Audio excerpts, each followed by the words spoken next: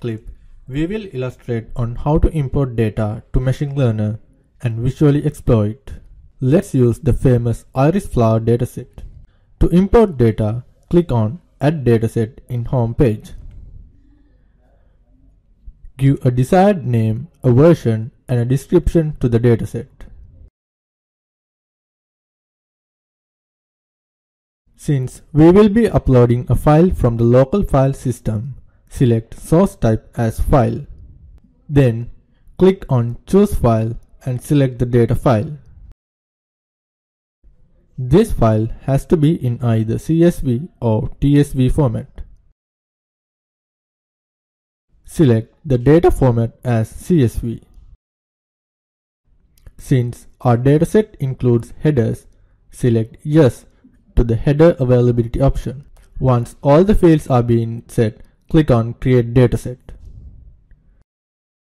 It will be redirected to a page where we can see the newly created dataset. Click on Explore icon to visually explore the dataset.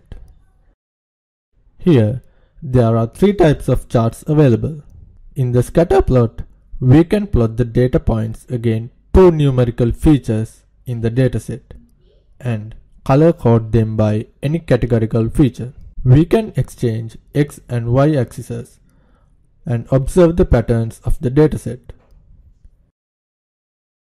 It also allows to increase the size of the data points in the plot. Trellis chart will give insights at one glance on the correlation of features with one another. In the cluster diagram, we can group the data points to any number of clusters and plot them against two features of our choice.